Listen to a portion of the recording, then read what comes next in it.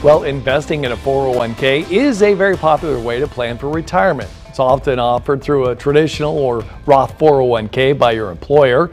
Mike Reeves of Strategic Wealth Designers joining us now to kind of dive into the retirement saving plans. Good morning to you, Mike.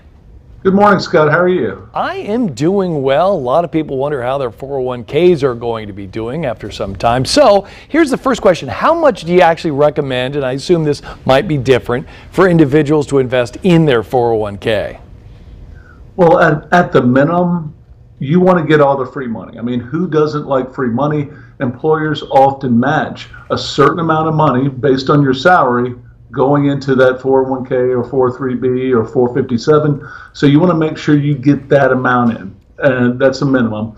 Ideally, though, we would put in the maximum. Under 50, that's going to be $19,500. Over 50, you're talking $27,000. All right, so what about retirement savings plans? I know they come with mutual fund investing options to choose from. I guess what should people be on the lookout for when making that kind of a selection?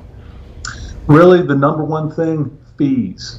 You know, with mutual funds, they can have a lot of fees in them. It just depends on the fund. So you want to focus on index funds. Index funds, much lower fees, sometimes 1 or 2% cheaper. Over time, that could be a lot of money. Also, depending on the study you look at, index funds typically outperform those actively managed higher fee funds. All right, index funds sounds like the way to go. So what should people be considering when deciding whether to invest? Because I know people have heard of it. A traditional 401k, a Roth 401k, Special K, that's one of my favorite cereals.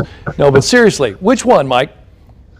Well, it really depends on taxes. So if taxes go higher in the future, some folks might be paying the same amount of taxes they were paying when they were working, or even more. So there are two different types, as you mentioned, the pre-tax or traditional option, the post-tax or Roth option. The Roth option allows you to pay taxes now and never pay taxes again.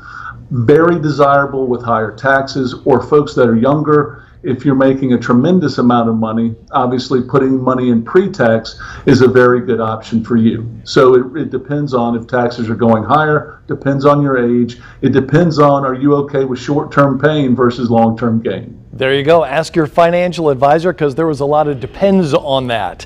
All right, Mike Reeves of Strategic Wealth Designers, one of the best advisors out there. Thanks for being here this morning. We appreciate it, Mike. Thank you. Not a problem. Lindy, over to you.